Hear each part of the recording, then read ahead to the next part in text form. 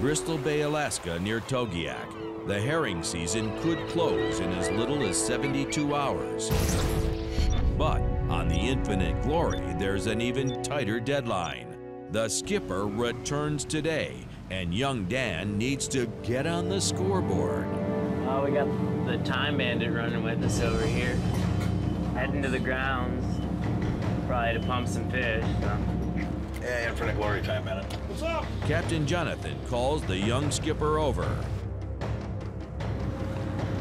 Hi, Dan.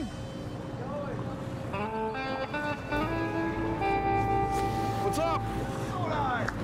Give the old kid the old pep talk. I'm rooting for you, man. We just got back out here. We had to stack the net back. We had a big twist in it. My first year, I ripped my lead line all the way off. My whole seine went under the water, smoking. We're doing like 3 knots. Started popping back up, no lead line or nothing. I threw my anchor out, and when I got the net aboard, I pulled the anchor, and the breast, the lead line, everything was on the anchor. Got lucky, sewed it back together. I got 60 tons the next day. I know your pain. It's not that anybody can set a seine, but it's hard to get them back. You look good, man. Look like you know what you're doing. You don't need the old man to come back. I don't know about that. Yeah, good luck, guys, man. I'm rooting for you. You'll get it, man. 7 days and 0 fish. This is Danny's last shot at redemption. We just have to be patient here.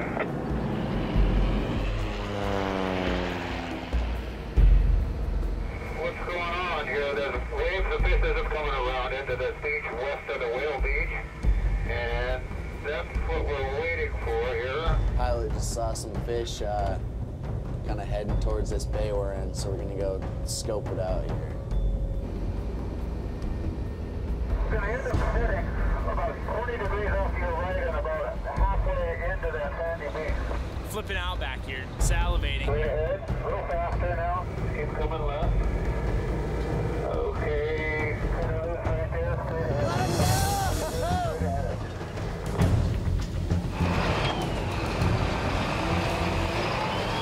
A little bit of speed now, straight ahead. Do not turn. Straight ahead. Do not turn. Dan and I are both listening to calls over the radio from the pilot. Straight ahead there now. Straight ahead. He's kind of guiding us and letting us know which way to turn and how fast to go here. That way we don't tow over the fish or let the fish get out of the net. Deckhand Matt encircles the school with the net.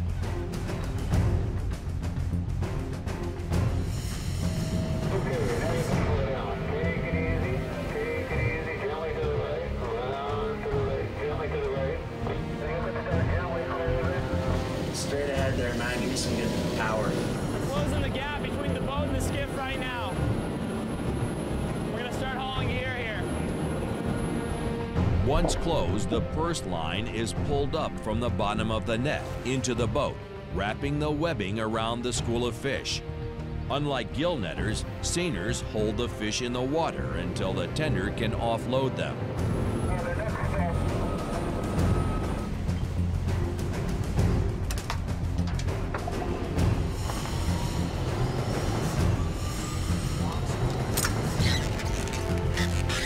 We got him. You can see him back there boiling.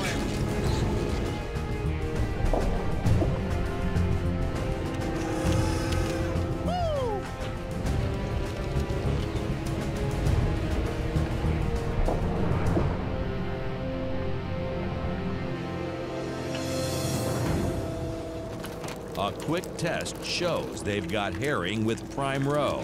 Gold mine right here. A lot of females, good roe percentage. Want about 10% roe recovery before we'll take them. Looks like we got well over that, so they're looking good. All right, guys, just talked to the tender. Get my first load pumped off a herring 09 Togiak. Yeah, buddy! Huh? It took a few tries, but this time they nailed it. The first set of the season.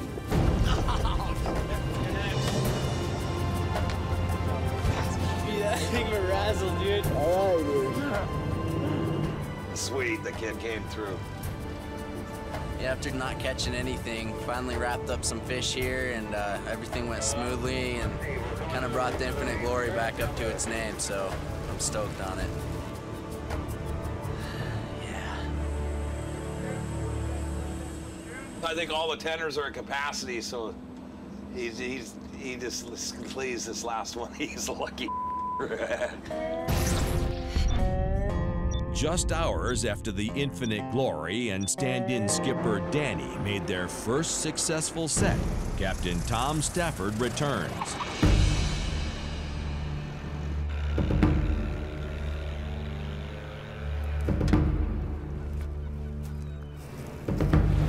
All right. Did you catch any fish while he's gone?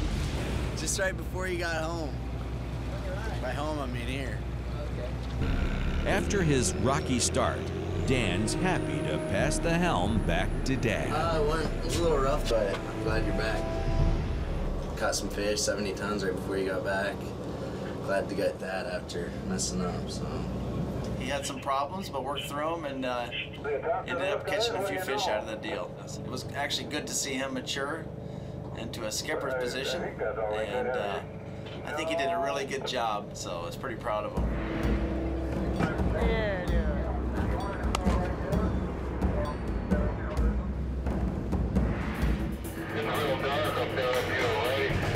The spotter pilot radios Tom.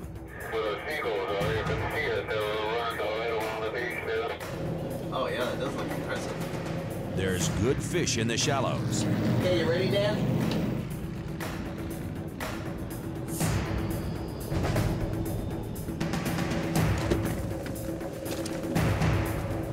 Setting this close to shore takes the skill of a veteran. Dad'll just set wherever and scrape them off the rocks. Doesn't matter. He can get them wherever they are, so he's just good, I guess. This is what we live for as fishermen. Nice, beautiful day, and the fish just pouring down the beach.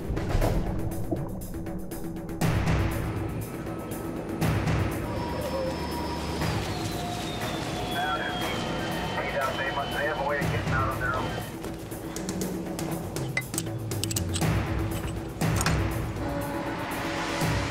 Oh, we're just pursing up the net here.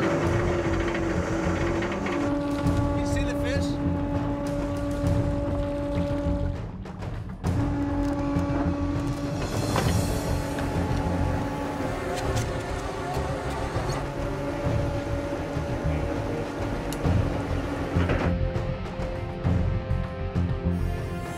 That's how it's done, right there.